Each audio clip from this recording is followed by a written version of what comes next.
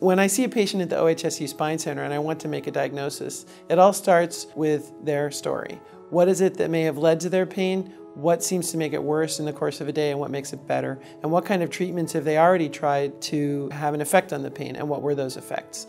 And the next thing I'm going to do is a good detailed physical examination. But the physical examination is really important to find out what's causing the pain and what their current status is. More often than not, I can come up with a pretty good idea about what's causing the back pain and what sort of treatments might be available to help with it. The most likely reason for someone to have a sudden onset of back pain is muscular. They're doing their own activities, they feel a pull in their back, and that may be very sore for a couple of days or a couple of weeks. The second most common type of back pain is from arthritis in the back. That may be present with muscular pain.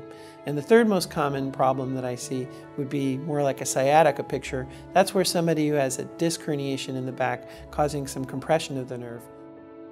We can tell it's a dangerous problem if somebody's starting to have weakness, if they're losing sensation in their extremities, or if they're having incontinence.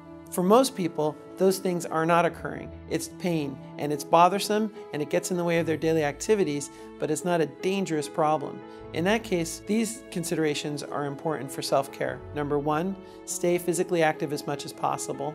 It's important not to become deconditioned. Number two is to maintain a healthy weight. If someone's very overweight, that's obviously an excessive strain on their back, and it even contributes to neck pain. And number three is to maintain good nutrition and hydration status.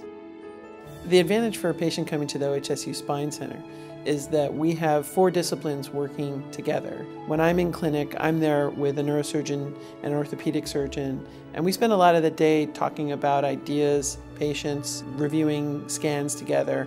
This has enhanced my knowledge considerably, and it's enabled me to provide better care to patients, but it's also familiarized me with what my surgical colleagues are expecting and what they can do for patients.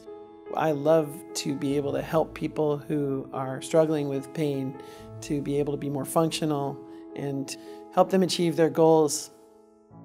That's the most rewarding part of the job.